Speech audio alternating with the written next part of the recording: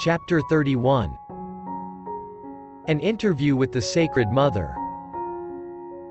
Reverend Mother, I was baptized in infancy by your prophet husband.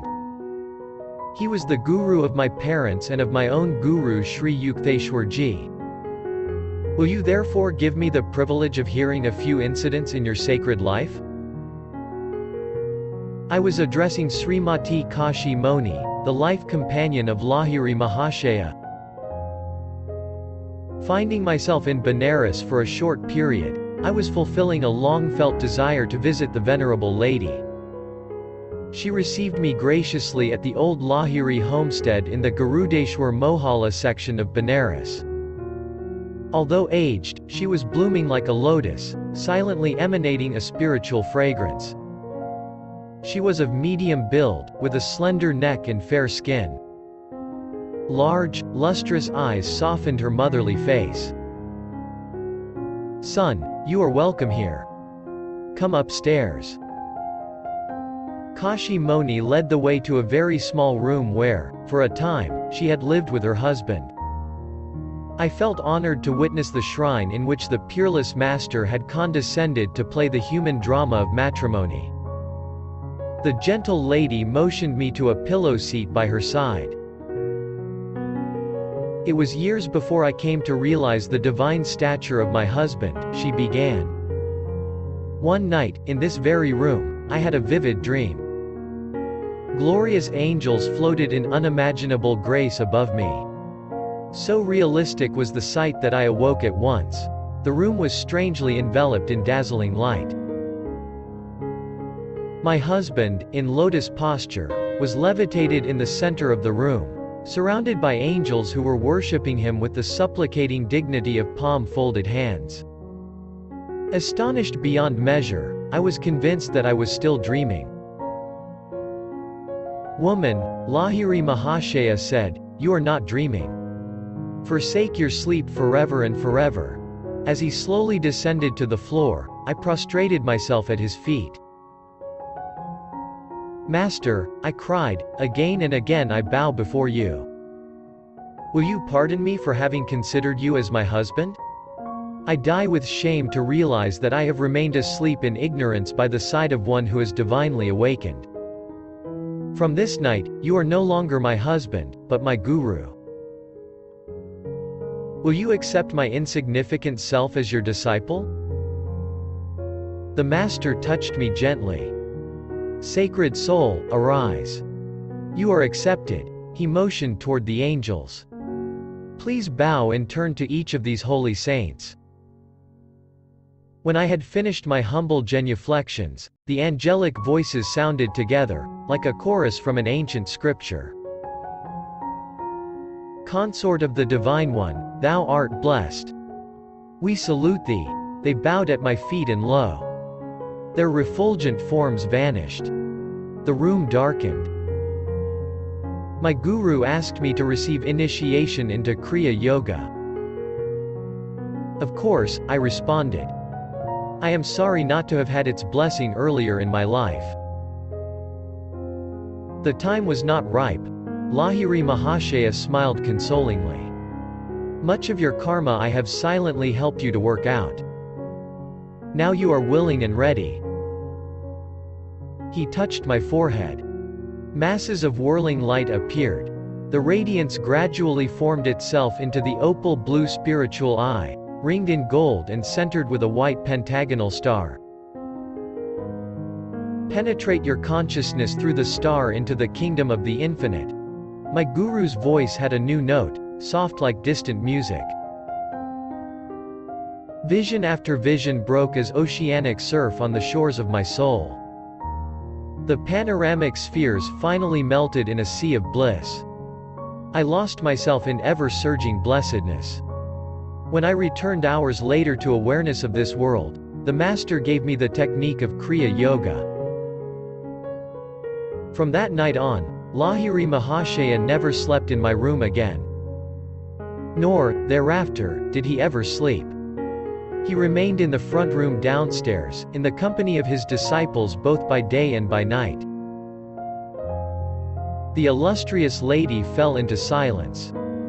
Realizing the uniqueness of her relationship with the sublime Yogi, I finally ventured to ask for further reminiscences. Son, you are greedy. Nevertheless, you shall have one more story. She smiled shyly. I will confess a sin which I committed against my guru husband. Some months after my initiation, I began to feel forlorn and neglected.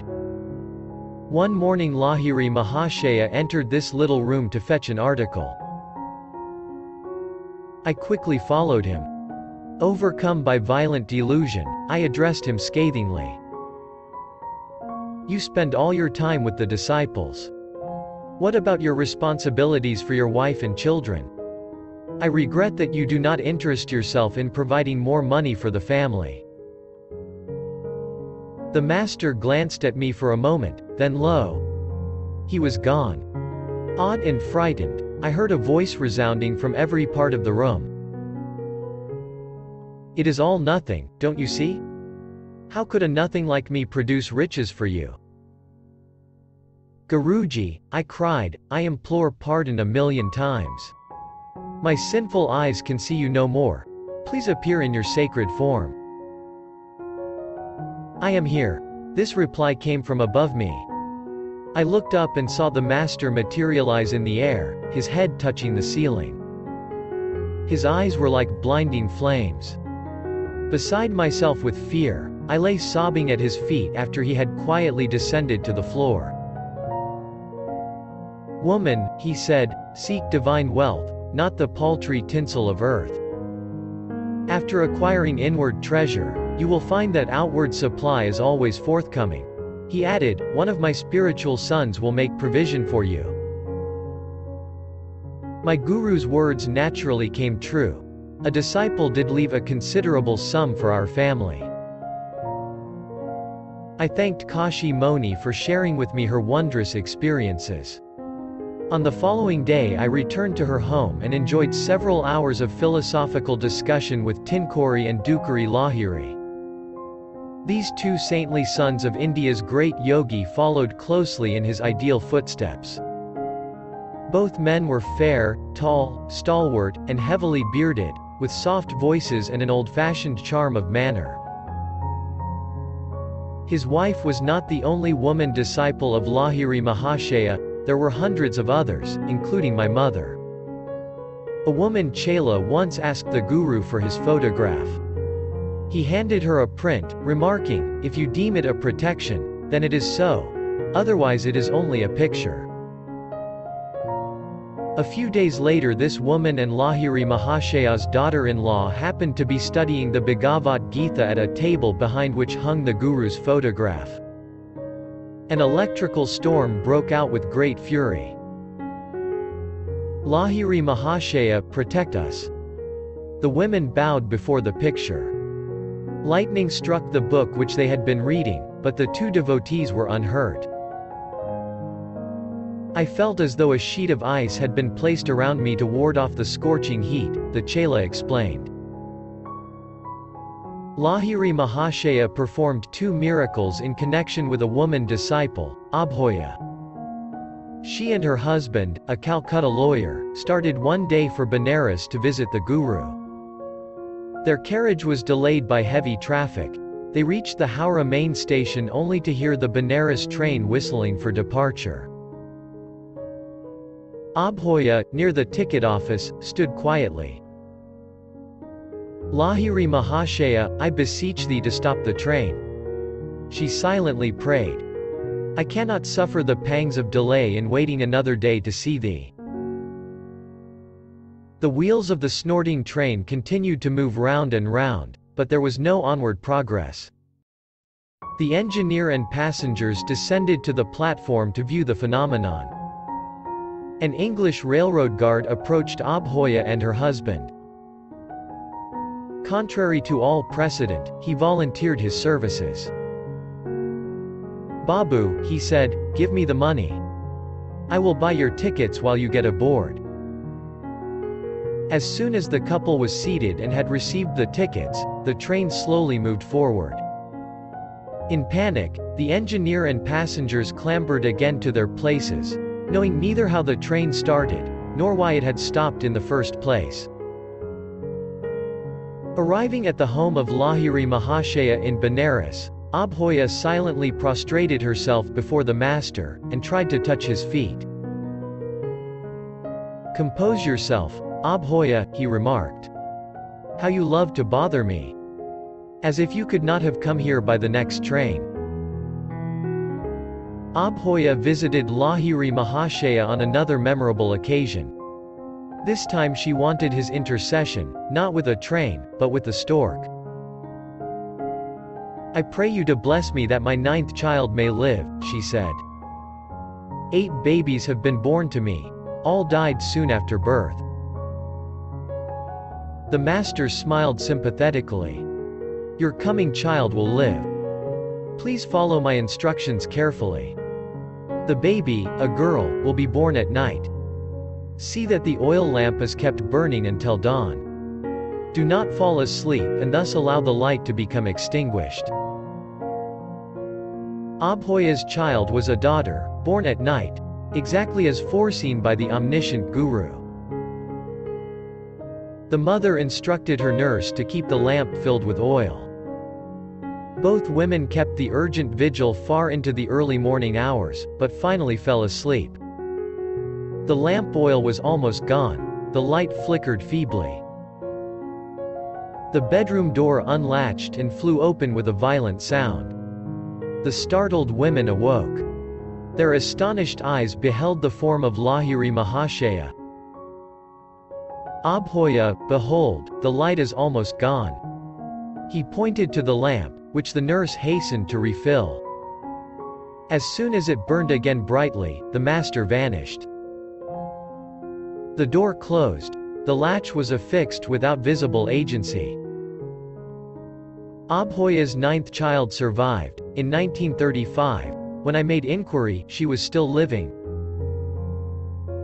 One of Lahiri Mahashaya's disciples, the Venerable Kali Kumar Roy, related to me many fascinating details of his life with the master. "I was often a guest at his Benares home for weeks at a time," Roy told me. "I observed that many saintly figures, Danda Swamis, arrived in the quiet of night to sit at the Guru's feet.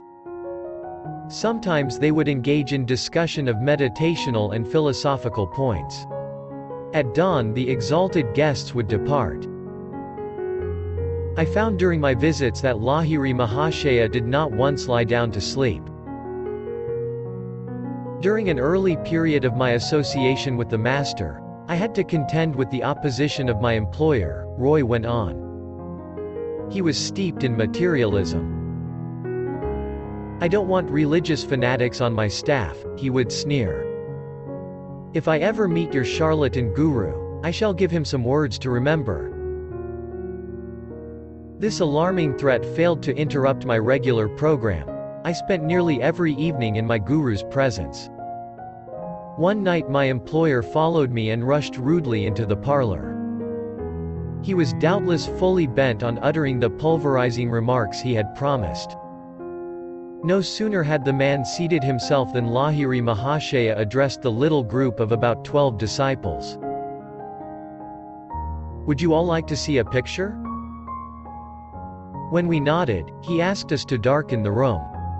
'Sit behind one another in a circle,' he said, 'and place your hands over the eyes of the man in front of you.'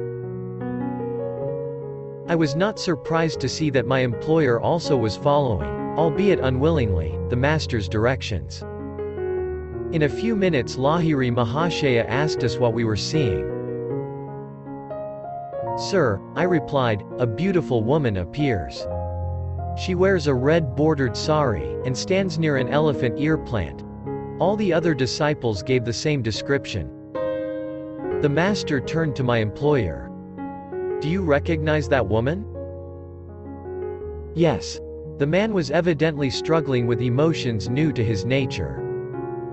'I have been foolishly spending my money on her, though I have a good wife. I am ashamed of the motives which brought me here. Will you forgive me, and receive me as a disciple? If you lead a good moral life for 6 months, I shall accept you. The master enigmatically added, "Otherwise I won't have to initiate you." For 3 months my employer refrained from temptation, then he resumed his former relationship with the woman. 2 months later he died. Thus I came to understand my guru's veiled prophecy about the improbability of the man's initiation. Lahiri Mahashaya had a very famous friend, Swami Thralinga, who was reputed to be over 300 years old. The two yogis often sat together in meditation. Thralinga's fame is so widespread that few Hindus would deny the possibility of truth in any story of his astounding miracles. If Christ returned to earth and walked the streets of New York, displaying his divine powers, it would cause the same excitement that was created by Thralinga decades ago as he passed through the crowded lanes of Benares. On many occasions the Swami was seen to drink, with no ill effect, the most deadly poisons. Thousands of people, including a few who are still living, have seen Thralinga floating on the Ganges. For days together he would sit on top of the water, or remain hidden for very long periods under the waves. A common sight at the Benares bathing ghats was the Swami's motionless body on the blistering stone slabs, wholly exposed to the merciless Indian sun. By these feats Thralinga sought to teach men that a yogi's life does not depend upon oxygen or ordinary conditions and precautions.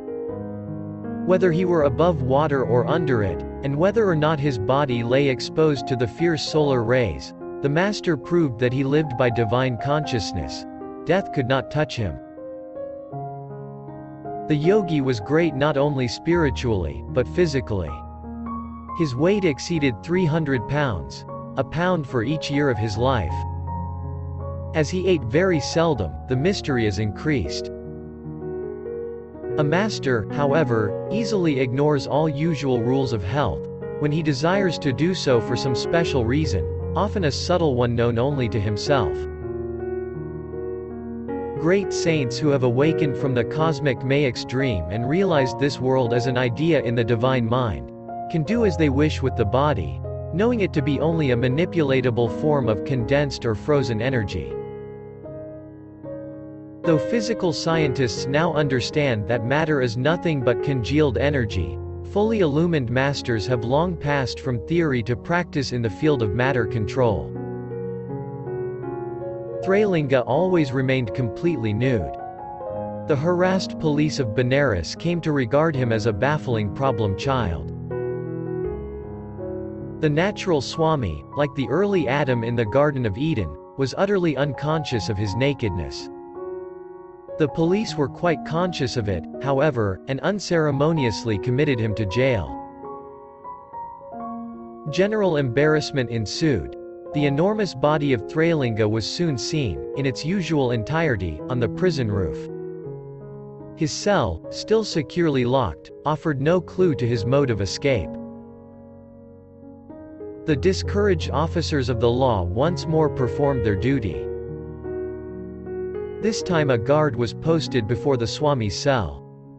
Might again retired before right. Thralinga was soon observed in his nonchalant stroll over the roof. Justice is blind. The outwitted police decided to follow her example. The great yogi preserved a habitual silence. In spite of his round face and huge, barrel-like stomach, Thralinga ate only occasionally. After weeks without food, he would break his fast with potfuls of clabbered milk offered to him by devotees. A skeptic once determined to expose Thralinga as a charlatan. A large bucket of calcium lime mixture, used in whitewashing walls, was placed before the Swami. "Master," the materialist said, in mock reverence, "I have brought you some clabbered milk. Please drink it." Thralinga unhesitatingly drained, to the last drop, the container full of burning lime. In a few minutes the evildoer fell to the ground in agony. "Help, Swami, help!" he cried. "I am on fire. Forgive my wicked test." The great yogi broke his habitual silence. "Scoffer," he said, "you did not realize when you offered me poison that my life is one with your own. Except for my knowledge that God is present in my stomach, as in every atom of creation, the lime would have killed me. Now that you know the divine meaning of boomerang, never again play tricks on anyone." The well-purged sinner, healed by Thralinga's words, slunk feebly away. The reversal of pain was not due to any volition of the master, but came about through unerring application of the law of justice which upholds creation's farthest swinging orb. Men of God realization like Thralinga allow the divine law to operate instantaneously. They have banished forever all thwarting crosscurrents of ego. The automatic adjustments of righteousness, often paid in an unexpected coin as in the case of Thralinga and his would-be murderer, assuage our hasty indignance at human injustice. "Vengeance is mine. I will repay, saith the Lord." What need for man's brief resources? The universe duly conspires for retribution. Dull minds discredit the possibility of divine justice, love, omniscience, immortality. Airy scriptural conjectures. This insensitive viewpoint, awless before the cosmic spectacle, arouses a train of events which brings its own awakening. The omnipotence of spiritual law was referred to by Christ on the occasion of his triumphant entry into Jerusalem. As the disciples and the multitude shouted for joy, and cried, "Peace in heaven, and glory in the highest," certain Pharisees complained of the undignified spectacle. "Master," they protested, "rebuke thy disciples." "I tell you," Jesus replied, "that, if these should hold their peace, the stones would immediately cry out." In this reprimand to the Pharisees, Christ was pointing out that divine justice is no figurative abstraction, and that a man of peace, though his tongue be torn from its roots, will yet find his speech and his defense in the bedrock of creation, the universal order itself. Think you, Jesus was saying, to silence men of peace? As well may you hope to throttle the voice of God, whose very stones sing his glory and his omnipresence. Will you demand that men not celebrate in honor of the peace in heaven, but should only gather together in multitudes to shout for war on earth? Then make your preparations, O Pharisees, to overtopple the foundations of the world. For it is not gentle men alone, but stones or earth, and water and fire and air that will rise up against you, to bear witness of his ordered harmony. The grace of the Christ-like Yogi, Thralinga, was once bestowed on my Sajo Mama, maternal uncle. One morning uncle saw the master surrounded by a crowd of devotees at a Benares ghat. He managed to edge his way close to Thralinga, whose feet he touched humbly. Uncle was astonished to find himself instantly freed from a painful chronic disease. The only known living disciple of the great Yogi is a woman, Shankari Maiju. Daughter of one of Thralinga's disciples, she received the Swami's training from her early childhood. She lived for 40 years in a series of lonely Himalayan caves near Badrinath, Kedarnath, Amarnath, and Pashupatinath. The Brahmacharini, woman ascetic, born in 1826, is now well over the century mark. Not aged in appearance, however, she has retained her black hair, sparkling teeth, and amazing energy. She comes out of her seclusion every few years to attend the periodical Milas or religious fairs. This woman saint often visited Lahiri Mahashaya. She has related that one day, in the Barakpur section near Calcutta, while she was sitting by Lahiri Mahashaya's side, his great guru Babaji quietly entered the room and held converse with them both. On one occasion her master Thralinga, forsaking his usual silence, honored Lahiri Mahashaya very pointedly in public. A Benares disciple objected. "Sir," he said, "why do you, a Swami and a renunciate, show such respect to a householder?" "My son," Thralinga replied, Lahiri Mahashaya is like a divine kitten, remaining wherever the Cosmic Mother has placed him.